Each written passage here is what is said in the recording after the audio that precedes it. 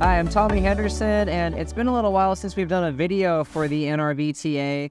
I know you may be interested in learning a bit about older motorhomes and some of the pros and cons regarding those. Today we've got a couple of experts in that area to come together and talk about some of the things that you might want to watch out for. And Tommy, my son, I don't know if I like being called an expert or not, because I heard an expert is X is a has-been and a spurt's a drop under pressure. But, you know, experience is a wonderful teacher. In fact, my dad, your grandpa, Floyd Henderson, had a saying about experience. He says, experience is something that happens to you you wish happened to somebody else. And when it comes to buying older motorhomes, quite often I'll recommend buying an older motorhome. If the quality is good, I'll say buy an old one, but you have to watch out because there is some albatrosses out there that you have to be aware of. Certain things might look great on the outside, but there can be some problems on the inside. Who are you with? Where are you from? Hi, I'm Lydia Dubuisson, and I'm with Confidence RV. I'm a certified nrvia inspector. And so I actually took a look at, was doing a training with the individual on the coach that we're talking about, and we found some issues. There wasn't an inspection pre-purchase, so we were kind of catching up on checking on this rig and seeing what might be going on with it. And we did find a few things on it that were a pretty big deal. Yeah, one of the things that I discovered is that this coach is beautiful, but it had a very poor turning radius, and he was going to be pulling a big trailer behind him, so it was going to take him a long ways, a country mile, to turn the thing around, and that can be an issue, especially if you're towing a car, and you've got to get out and unhook that car because you can't back up. So turning radius is one of those things you want to look out for on an older coach. Yep. And that definitely falls within our niche as the chassis experts. There's a lot of stuff on top of that chassis, though, that's not usually within our area of focus. So, and that's where Lydia, having you here has been great. What were some of the problems that you saw? Well, so on the body side of things, one of the things that we look for, we check out wheel wells and fiberglass, and we look for damage and that type of thing. So one of the things that I noticed was that there was the ride height on this rig, is that we're talking about a big rig with the tag axle. It wasn't coming up high enough to my comfort for that thing to be driving.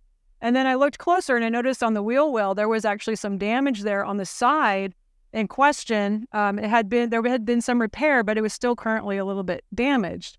So I contacted Hendersons and I said, hey, can you guys take a look at this rig on the ride height, potential ride height issues before it goes out on a big long trip across the country? Before you've had a chance to shake some of those bugs out of it. So what you're saying is it's not necessarily a great idea to take off on a cross-country road trip just after buying a coach. Definitely makes sense. So instead, you'd probably recommend getting an inspection done first, right?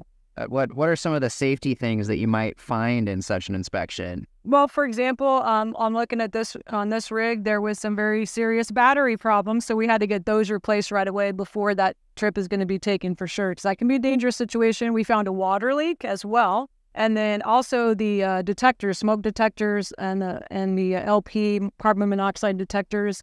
Those were probably outdated or the incorrect ones for RV use, so those definitely need to be replaced for safety. So those are some of the examples. I am an inspector, but I do it because I really believe people should be getting their inspections pre-purchase if they can. nrvta has put together some fantastic videos on why you should get an inspection. So I would definitely refer people to more of those videos. Yep, absolutely. And yeah, we'll include a link to you, Lydia, for your Confidence RV, as well as information regarding nrvta, nrvia. You can find information on other inspectors and all those other videos. And Dad, just as we wrap up, you mentioned something about albatross. Is there a story behind that you'd like to share? Yeah, as a matter of fact, it's in chapter 3 of our book. It was a beautiful coach, and it was gorgeous on the outside, but literally the rear end fell out of underneath it. In this book, we try to make some of the invisible things visible to help save you grief and understand what is correct and what's not correct on the way an RV is handling or driving.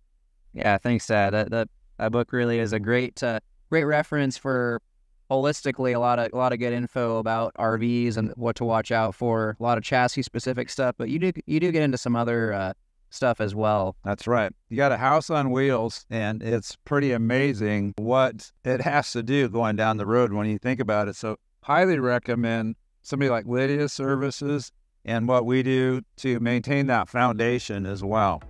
Yep. Yep, thanks, Dad. And we'll include a link in the description below to that book on our e-store as well. So we hope that you found this information helpful. Definitely encourage you to check out the resources we've mentioned. And until next time, we wish you safer and happier driving.